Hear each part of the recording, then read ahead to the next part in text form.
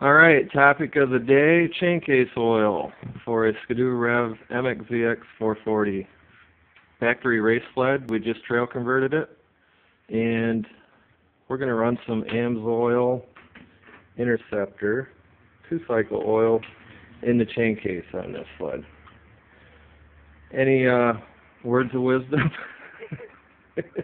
Yeah, I'm the Skidoo technician here, setting in from Canada. This is bearing spinner oil right here, boys. If you want to blow up your snowmobile, put in fucking Amsoil Interceptor. I guarantee she'll spin and blow up.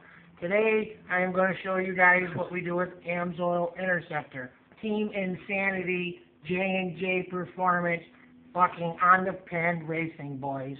Get it right, get it done, go big, or go home.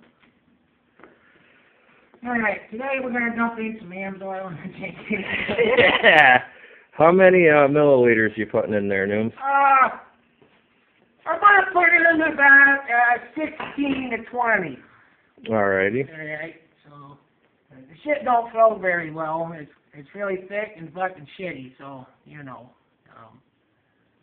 Great oil. Right on.